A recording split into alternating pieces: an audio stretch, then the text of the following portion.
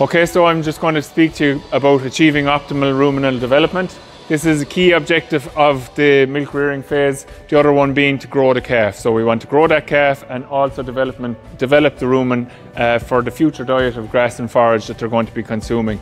As you can see here, the calf starts out with 70% of the abomasum dominating the digestive system, so they're very much dependent on the liquid diet at that stage. Over the next 12 to 13 weeks then the rumen develops and it swaps over, basically taking up 70% of the digestive system. So weeks 1 to 4 very much dependent on the liquid diet, so need to get the milk feeding process correct at that stage.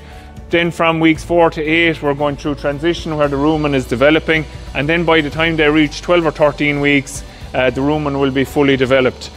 It's important that we're developing it fully in order to be able to extract the nutrients from grass and forage subsequently. How we go about developing the rumen is important, so the feedstuffs that are offered influences that.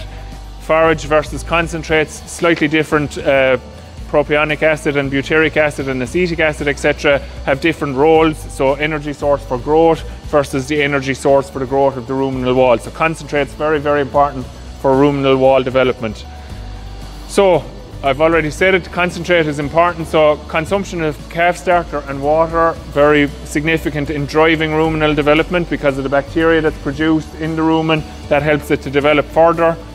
We should be offering starter concentrate from day 3, and also fresh water, piped water effect as well is very important. Starter and water intake will increase over time as calves get used to it and their intakes start to increase. It's important to note that if milk volumes are quite high, so if they're on ad-lib milk maybe, ruminal development will be slower, and that has to be factored in terms of the weaning when we are going to wean the calf then.